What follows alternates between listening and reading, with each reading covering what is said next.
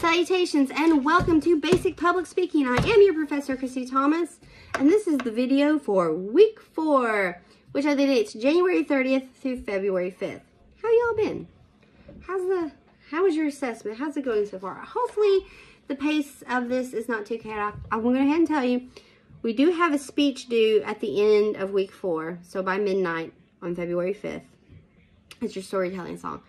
You won't have any more speeches due for a few weeks. Well, right before spring break, you'll have one due. But I know it's like, there's so much going on. But we're building us a foundation, folks. Anyway, so let's go ahead and get into it. This week's lessons are over choosing your speech topic / purpose and speech research. There is a module labeled speech topic, purpose, and research. In that, it's going to look pretty, sorry if you see me look off to the side. I've got my work computer here and it's got all my notes and I like to pull up. When you pull up Blackboard for the module, it says choosing speech topic, purpose, and research. In it, you're going to find a Word document for speech, for topic and purpose, and a PowerPoint for topic and purpose. Then there's going to be a separate previously recorded video discussing choosing speech topic, and then a previously recorded video discussing speech purpose. And then there'll be another document discussing research and a PowerPoint for that as well, and another previously recorded video lesson for that. So what you're going to see is going to look like a lot of information, but it's not too chaotic and it all goes together. This week's lessons and like the next few weeks' lessons are all kind of just like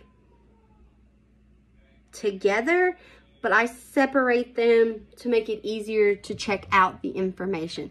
So a total, you're going to have 2 Word documents, 2 PowerPoint presentations, and 3 video lessons from this week's lesson. So check those out. They all coincide, and choosing topic, purpose, and research are important steps when it comes to public speaking. Now, for the purpose of this class, I give you genre. So it's going to be informative, it's going to be persuasive, it's going to be celebratory, it's going to be storytelling, From there, you choose the topic and the purpose. And the topic is, okay, so I tell you it's an informative speech. The topic will be a how-to instructional speech. The purpose itself, which is kind of your speech thesis, is what are you trying to tell us in this speech? So it could be, I am doing a informative speech or on how to bake brownies. Okay, we're in the thick end of football season. That means the Super Bowl is coming up soon. So perhaps you make the best game day dip. And you want to give us a video. You want to do a speech on how to make the best, Super Bowl party dip. Or, sausage ball. Or whatever the case may be here. That's the purpose. So the speech topic, the genre I give you, informative. Your topic is a how-to instructional. Then the purpose would be, I will be informing you on how to create the tastiest sausage balls from scratch. Or I will be, by the end of this speech, you will be able to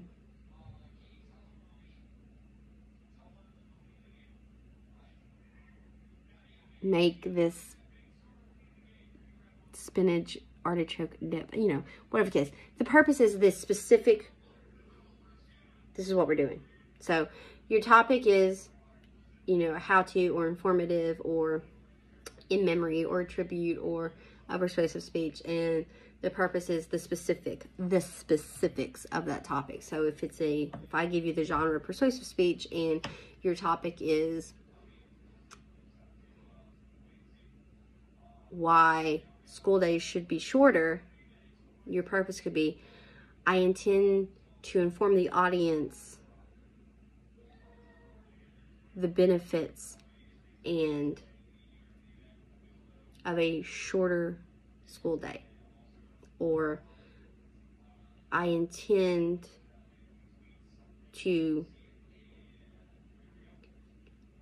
tell and can persuade to shorten the school week from a 5-day week to a 4-day week or a 3-day week. What the benefits, anyway. And then research is research.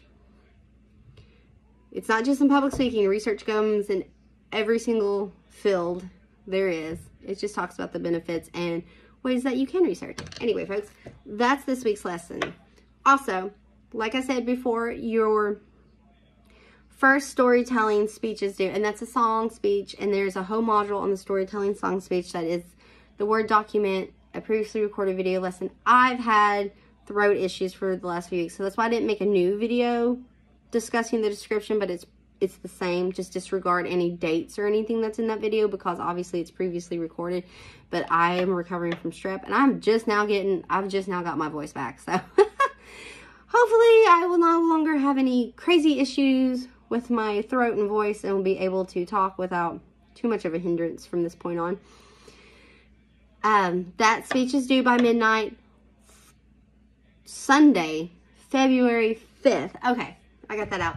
And it's a song speech. And really, with storytelling speeches, just remember that you do not have outlines due, nor is there really a time length requirement. But I'd really, really, really, I want to stress this, really love to hear you speak for at least a minute. For this speech, you can have the song playing in the background. But I would also love for you to send, or along with the speech itself, provide a link to the song so that I can go and check out the song if I don't know, and it's a great way for me to, find new music. So for this song, I just want you to, for the storytelling speech, pick a song, any song that resonates with you. It can bring a memory of a person or a time and place or a moment in time, or it can help, it can evoke emotions, or it can help with the emotions that you're experiencing. Why does that song resonate with you? I have songs that resonate with me. There's the song, You Are My Sunshine. I sang it to all three of the Wildlings, and I sung it to my queens when they were in the NICU. I have it tattooed on my back with their names. It's a song that resonates with me deeply. There's also a song that I hear around Christmas time. It's a Beautiful Star of Bethlehem, and it just automatically puts me in remembrance of my grandmother.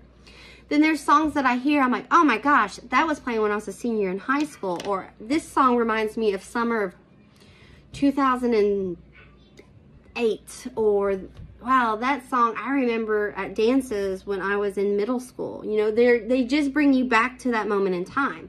Now, we also listen to songs that it's pure joy and pure happiness in our world. It makes us smile, we sing along, it's just great. Not to age myself terribly, but anytime I hear Hanson's Bop, to me it's like sunshine, because it became popular that spring and summer when they released it, and it's just a bop, bop. See what I did there? I'm corny. I'm sorry. My kids are home today, so I am seeking funniness from different venues. Anyway, then we have songs that we listen to when we're sad and we want to feel all the feels. This is what I listen to when I'm down. And it could be, maybe you listen to the song to pick you up, or maybe you want to feel the feels, so the song aids in that emotion, Or there's songs we listen to when we're mad. Something crazy's happened, or you just woke up in a grumpy mood, and we all do. It happens. And you just need that moment. You need that moment to release. And it could just be a song that you get to scream with or yell at, or it just helps you release that emotion inside. Or maybe you have songs that you clean rage to, or just clean to. Like, if I'm doing a deep cleaning, there's music involved, because there's also performance. I'm singing and I'm dancing and I'm also cleaning. It goes with the territory, I think, at times. Anyway, purpose of this speech, the storytelling speech. Find a song, any song. I don't care what the song is. Tell me why it resonates with you. Why do you connect with that song? Is it because of a memory of a specific person? Is it because of a memory of a specific time? Is it because it just brings you joy? Does it aid you in your feels?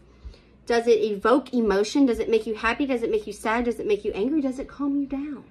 Does it allow you to fully feel anger or happiness or joy or sadness or confusion? Or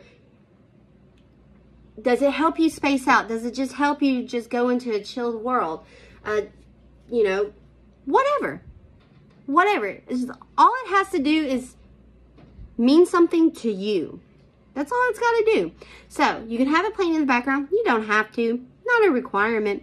Remember, I want to see your face during speeches. I want to see your face. So record yourself as I am recording myself for this video. Record yourself. Speeches must be recorded. And then submitted, but your face, you know, from about the way I do speeches, from, you know, from about here up. You don't have to do full body. You don't have to, you know, be crazy. But I need to see your face and stuff. But just pick a song that resonates with you, and tell me why it resonates with you. Why do you connect with it? What is it about that song? And then just provide a link for the song so that I can listen to it. I may know the song. I may not know the song. I may really love the song. It may not be my cup of tea, but I love listening to songs. And I love this storytelling speech because I feel like I really get, you know, it's like kind of more in depth. And the purpose, again, of storytelling speeches is just for you to find a comfort in talking and just finding a calm and a relaxation in recording these videos for me. All right. So again, this week's lessons is over speech, topic, purpose, and research. Don't be intimidated when you open up the link and there's quite a few little connectors. I'm sure you're catching on. I like to put all the information out there. So check that out because, again, building blocks. Research comes in handy not just for a speech class, but every class and subject. And this just breaks down ways that we can choose speech topic and how to narrow down the purpose of said speech topics.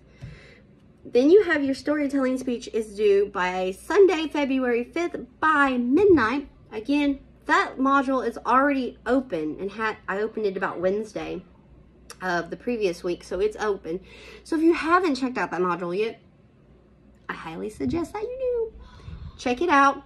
It's got the Word document. It's got a previously recorded video because, again, my voice has been not in the best place the last few weeks dealing with throat issues and strep throat and all that good stuff. So check that out. And then there's the link. So no outline or anything like that is due. No real time requirement. Although I'd really love to hear you talk for at least a minute. That would be fabulous. And I'm behind on grading your intro speeches because I felt just really kind of not great at the beginning of last week. I'm just now starting to feel a little bit more with it, so to speak. So I will get those graded, folks. But the few that I've watched, I'm really enjoying these speeches and getting to know you all. So if you have any questions or concerns, please reach out to me and I'll get back to you as soon as I can. And I hope that you have an amazing week. Thanks so much. Bye.